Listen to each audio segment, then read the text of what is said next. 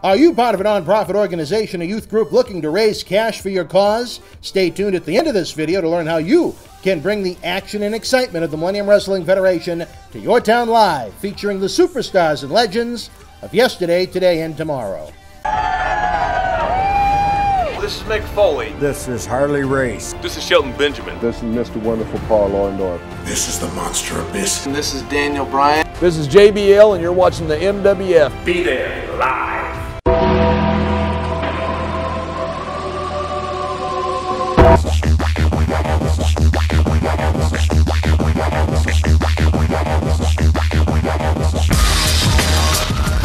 Wrestling fans from around the corner and around the world, welcome to another installment of Wrestling Insiders from MWF Studios just north of Boston in downtown Melrose, Mass. in the zip code of champions 02176. This weekend we have our third WWE pay-per-view in the last 6 weeks with the Raw brand Extreme Rules emanating from Baltimore, Maryland, Sunday night, June the 4th. WWE had a monkey wrench thrown its way when the pause button had to be hit on Braun Strowman's big push. Braun was scheduled to get a big win over Roman Reigns at Extreme Rules, building up to a July pay-per-view Universal Championship match against Brock Lesnar at Great Balls of Fire in Dallas. As a result of Strowman's injury, WWE had to merge what would have been several singles matches at Extreme Rules planned into one supersized main event as Roman Reigns, Seth Rollins, Finn Balor, Bray Wyatt, and Samoa Joe collide in what is called an Extreme Rules Fatal 5-Way #1 Contenders match. It hasn't been explained that I've read or heard on TV, but I'm going to guess that this is a no DQ, no countout type of match. I hate to say it, but WWE watered this one down by having so many in-ring matches and interactions between the five over the past few weeks. It's been a dull, uncreative period for the company.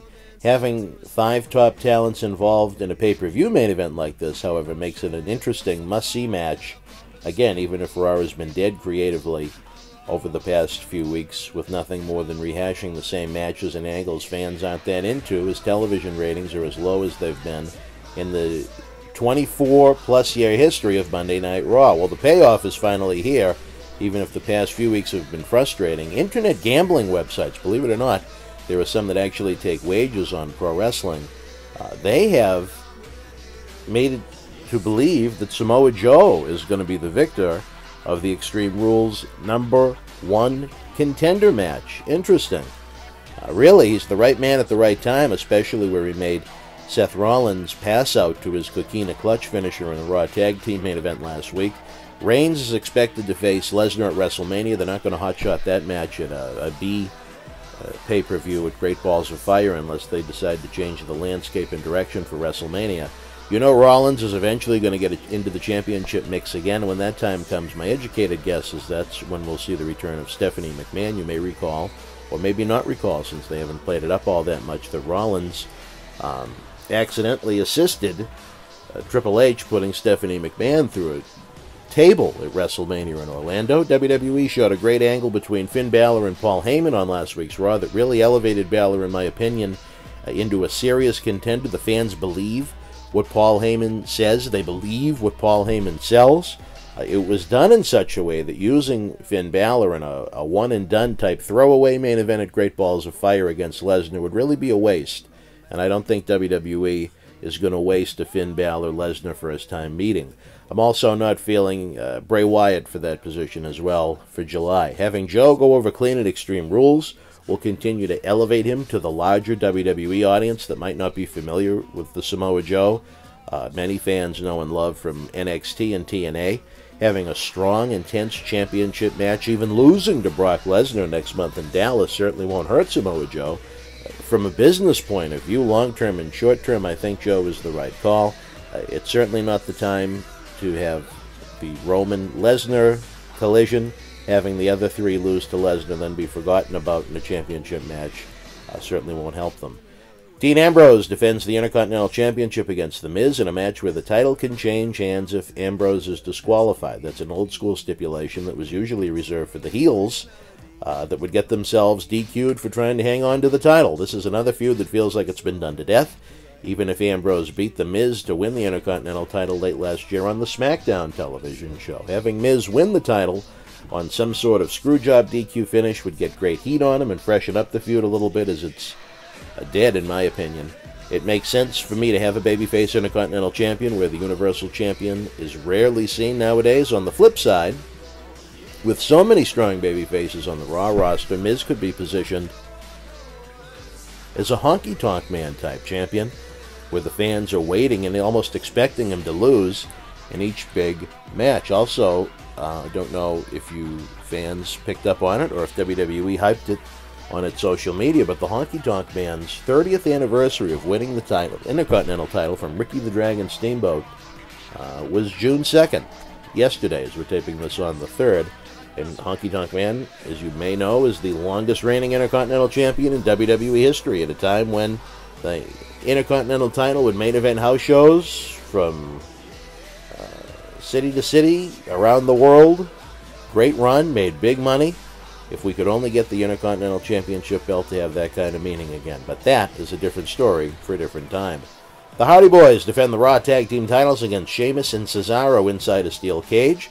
It's mind-blowing to me that the Hardy Boys have been back on WWE television for only 2 months, and I'm already indifferent due to the lack of creative with them. The feud with Sheamus and Cesaro has now been done to death. It's not as if the matches have been bad or anything like that. The guys are working hard. It's just the presentation is boring. Singles matches, pay-per-view title match, then more singles matches, now another pay-per-view title match. Unless Jeff Hardy is going to go the singles route, the Hardys should go over clean in this one to put this storyline to rest. In the women's title match, the champion Alexa Bliss defends against Bayley in a kendo stick on a pole match. Bliss's work has been great thus far on the Raw brand. Doesn't make any sense to me to have a title change here, especially in a gimmick match that can lead to several underhanded scenarios for Bliss to retain her title.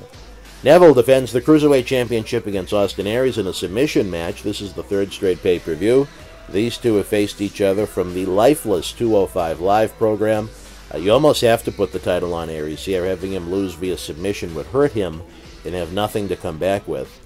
205 Live needs some life to it, which is nothing against Neville. It's just that the show and the Cruiserweight presentation is boring right now. I don't know how else to put it. In a mixed tag team match, you have Rich Swann teaming with Sasha Banks against Noam Dar and Alicia Fox. I like this. It's something fresh, it's something new, it's something different, as opposed to rehashing the same things over and over again. I don't know if WWE is planning to push Swann and Banks as a romantic item going forward, but very happy to see these athletes that have appeared in the Millennium Wrestling Federation over the years joined at the hip, at least for this pay-per-view. If Swann and Banks are going to be featured together going forward, they should certainly come away with the win here at Extreme Rules. If not, it only makes sense for the Dar and Fox duo to get the victory. As a reminder, if you're in the Baltimore area, tickets to Extreme Rules are still available starting at only $25. Visit WWE.com for complete event information. If you don't currently subscribe to WWE Network fans, use the link below in our YouTube video or hit up the banner on the BostonWrestling.com super site that gives you 1 free month of WWE Network, which gives you access to both Extreme Rules this Sunday, as well as the SmackDown brand Money in the Bank June the 18th. How do you think things are going to play out at Extreme Rules? Share your thoughts and predictions in the comment section below. Don't miss the fallout from WrestleMania 33 on WWE Network. Using our link below, get 30 days free.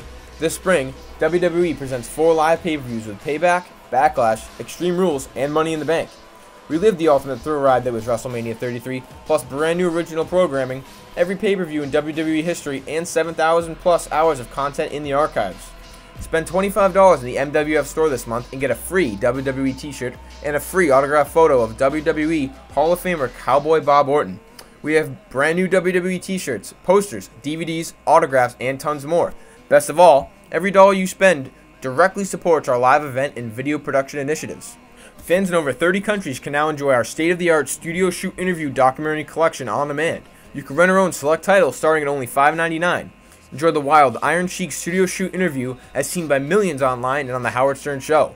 Relive the rock and wrestling era in the mid-'80s as WWE Hall of Famers Paul Orndorff, Bob Orton, and the Iron Sheik break down the first WrestleMania. The Boogeyman, Paul Bearer, and Kamala join us for extensive breakdowns of their careers, promoters, and companies they worked for. We also have a new shoot with Bull Dempsey bringing you a backstage look at WWE NXT and the Performance Center. Again, every rental and purchase helps support independent wrestling. Subscribe to our YouTube channel with over 1,500 videos available absolutely free.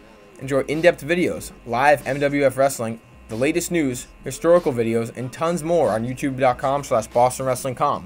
If you enjoy the free content, you can help the cause by making a donation of any size to paypal.me/BostonWrestling. You can help the cause using our links below to shop on popular websites such as WWE Shop.com, Amazon.com, and Walmart.com. We get a small thank you for every customer sent their way, and best of all, it doesn't increase your purchase 1 penny. Finally, get a free ride from Uber using the links below. Forget about overpriced taxi cabs with long waits. Join 2017. Get a good ride from a friendly driver in a clean car on us for up to $20. We're running out of time, fans. Don't miss a day on BostonWrestling.com super site. Like us at Facebook.com/MWFAction. Follow us on Twitter at MWF2001 and subscribe to us at YouTube.com/BostonWrestlingCom.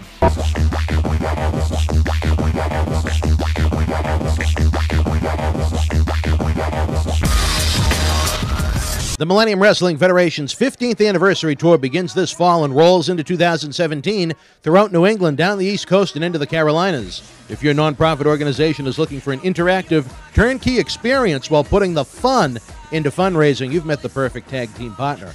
MWF offers a variety of packages for groups of almost any size, from our live events at the Boston Garden, the Kowloon Entertainment Dining Complex, and the legendary Suffolk Downs, to high school gyms and function halls. We've presented live events everywhere. Since 2001, the MWF's mission has been simple: keep the kids off the streets. Under the leadership of President Dr. David Reese, we bring the superstars of yesterday, today, and tomorrow to your town, not for a quote-unquote wrestling show, but an event that features action-packed in-ring wrestling, autograph and pose photo opportunities, question and answer sessions, and much more. It is the best of sports and entertainment. The week of your event, we can add on to the endeavor with anti-bullying campaigns, library meet and reads, youth sport concussion seminars, and more. Our live events are fit for fans of every age, from 5 to 95. This fall, as part of our new Kids Club program, we offer live event experiences exclusively for the youngest of fans. On the flip side, we can also produce a tailor-made event for fans of an older demographic as well. We work with you every single step of the way to get the word out to fans near and far, on our local television offerings, and to over 50,000 fans and growing on our social media platform. Your success is our success. If your group has had enough of boring candy bar and wrapping paper sales and has the energy to team with our passionate fan base, bringing the MWF experience to your community is the answer to put smiles on faces while raising cash for your cause. Contact us today to get the ball rolling for your custom-made event that you'll want to bring back year after year. Don't just take it from us. Here are folks we've teamed with in the past.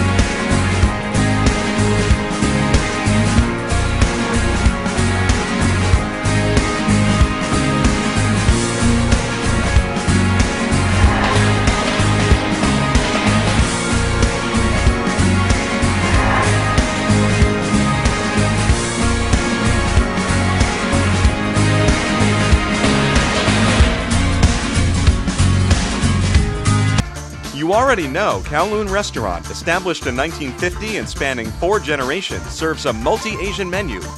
Did you also know that Kowloon Restaurant is New England's premier Asian dining and entertainment complex, serving Cantonese, Szechuan, Thai, and Polynesian cuisine?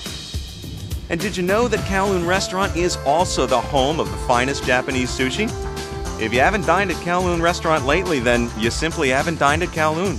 Kowloon Restaurant, Route 1 North in Saugus.